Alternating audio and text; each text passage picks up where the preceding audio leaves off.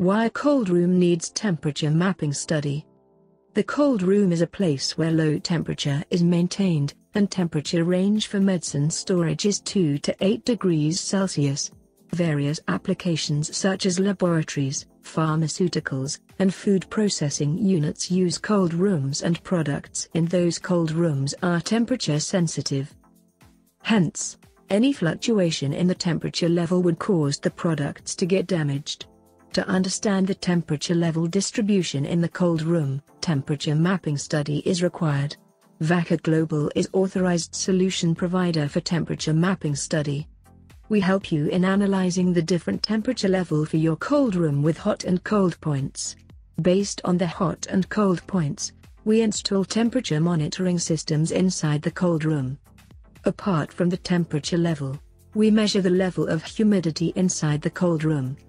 The optimum level of humidity for medicine storage is 40% to 65% RH. When the humidity level goes high, we undertake supply and installation of dehumidifier. How we conduct the temperature mapping session. Electronic data loggers are required to measure the temperature and humidity level inside the cold room. Based on floor layout diagram and the dimension of the cold room, we place the data loggers.